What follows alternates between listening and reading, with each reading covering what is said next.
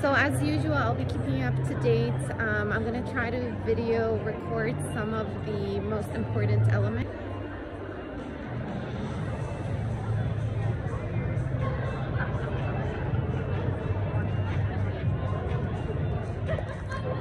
I think that, the way that this market has developed, we really need to put some perspective over what's happened over the past couple of years.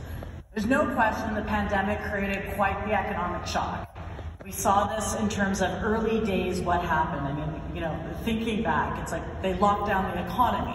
We had high unemployment rates, and you had the response from both fiscal policy and monetary policy.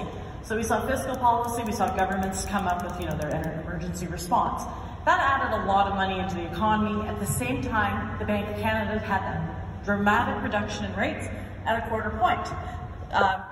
25 basis points. So anyways, that really contributed to some of what we saw today in terms of the inflation that we're dealing with. Now that's in part because the reality is demand came back much faster than anyone had expected, and supply didn't have time to catch up. So now we're dealing with this inflationary pressure, and that required that response from Bank of Canada. Now, before I go into all those details and more, I think we have to take a look at really what happened last year. What happened over that time frame is, as we thought, everyone wanted to get in ahead of those interest rates gains. They've had a feeling interest rates were going to increase. There was a lot of discussion over that. Now they increased much more than anyone had expected. I mean, if we think back last year, first of all, inflation was expected to be temporary. Well, that didn't happen, right? Bank of Canada was only expected to raise rates in around that 1%. They increased rates by 4%. So big change in terms of what actually happened in rates. Now, the listings didn't keep pace, and we did start to see that listings started to fall, really, especially in the second half of the year. And inventories actually fell. So as mentioned earlier, inventories have been exceptionally low. We ended December with really low inventory levels. That has kept the months of supply fairly tight. And we ended up with price gains that were much stronger than we had expected. So, last year at this stage, we expected about a 5% growth in prices, obviously much higher. But what was interesting is the dynamics through the year. So from January to May, we had 14% gain in prices. And that is in part because of what we saw happening. So prices started to slide after that point, but it wasn't enough to offset those earlier gains. So that's really what we kind of saw play out in 2022. I'm going to start prerogative of the moderator. I'm going to start with the question that I've been curious about. You talked about inflation, you talked about interest rates, this specter of a recession, which will be blunted in Alberta and Calgary, but those are all things that people in this room are thinking about. As you were looking at this detail, what surprised you in the data that you took a look at? I think the biggest surprise mostly was actually related to where the job growth was happening. So as I mentioned earlier, like that gain in professional and technical jobs, that wasn't expected. So to see that growth, again, really did change, I think, my outlook from being not so optimistic to much more optimistic, because there was growth in some good paid jobs, and again, it really speaks to our overall market. And on the same side, the fact that interest rates increased as much as they were, that was a surprise. Like, no one was expecting that. I wasn't sure the market could bear it. Yeah. I think that, we talk about how high rates can go. I was surprised that the market could even bear what we've seen today.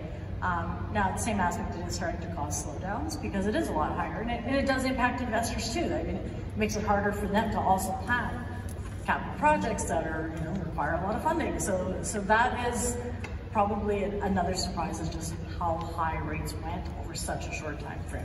Yeah, but like you said, it's perspective. My parents in the 80s, like yours, 70s and 80s, 18, 20%. My first mortgage was 7.75%, and I thought I got a screaming deal. So it's almost like. Let's get to some of the questions from the audience. Lindsay Smith asks, in your opinion, are the interest rate increases too aggressive? Building on what you said, do you believe it will be helpful over the long term to balance out our economy, or just hurt us in the long term? Well, they were aggressive because they were done over such a short time frame.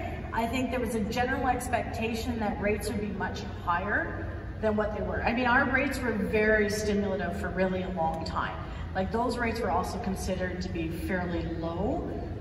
So where do we land in terms of a neutral? I think that we will come off from these levels. I don't think that these levels will stay here. I think we'll probably come back into a much more neutral sort of territory, but do I think we're going to go back into that 1% range? No.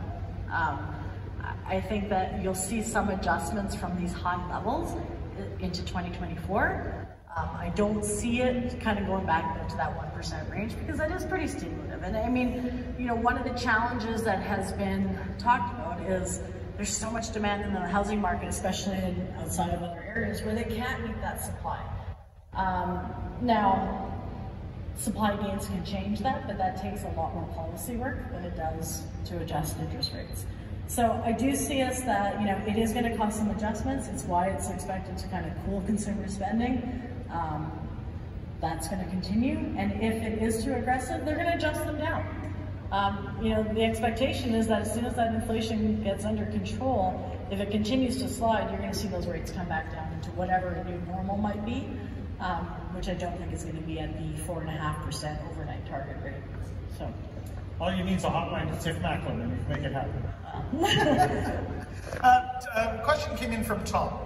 Are remote jobs included in the increase in employment in professional, scientific, and technical services? That is, he goes on, people who are working for firms that are not based in Alberta.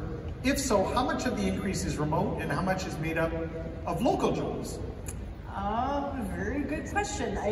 I don't really get that breakout in how many of them are in the city versus, you know, if they're outside of the city. I would argue though, when you look at just what's happening in housing demand and overall migration to the province, that these people aren't just coming here. You know, we know Alberta does not just, people don't just come here to retire. This doesn't really happen. People usually come here for jobs. Especially with the polar vortex. Yeah, yeah, exactly. So this is a market that really people come here for work. So I would argue that I would expect that a lot of those jobs are actually happening in the city and they are being created here. And it's what's also driving some of that strong migration. I mean, we know people might be coming here for affordability reasons, but they still need to work. They still need a job. And I think that a lot of that growth, even though we don't know exactly how much of it could be in other locations, I would argue that by the migration numbers, I think a lot of them are actually happening here. Renata has a question. There's a supposition embedded in there, but what will happen when foreign buyers return to the market in, say, 2 years? How's that going to change things? Another area of the market that I find that there isn't really any clear sort of knowledge of how many foreign buyers we have, and yet we have a policy that has happened without knowing how that will really impact at least our market. Now, my understanding, again, more on an anecdotal basis, is we didn't have a lot of foreign buyers in our market before. Now, as they lift this, but the challenge is you're not just you're affecting people who are really migrating to this province from international sources, but they might not have non-permanent residency right away. So those people can't necessarily buy. Rental market, that's yeah, so they're going to be in the rental market. Now, typically, you know, international migrants do start in rental anyways, but what it might do is it might mean it's going to prolong that time for them to get into ownership. Now, it also depends on how backlogged is that whole process to get them permanent residency, because I understand once they get that, then they can actually purchase. So I think over that 2-year period, you can actually end up, you know, if there was a lot of that activity, a lot of those people who couldn't buy, you could see a bit of a boom that comes through after that, because all those people who couldn't do it might do that in 2 years. But again, we don't know, because we don't know how many of those people were really restricted from our market. So I think that is a bit of an unknown. So what can people do to prepare, anticipate? Any advice on that fact? Well, part of it will be, well, it will still depend on supply. Let's do this right. Let's go to. This I feel like Friday night.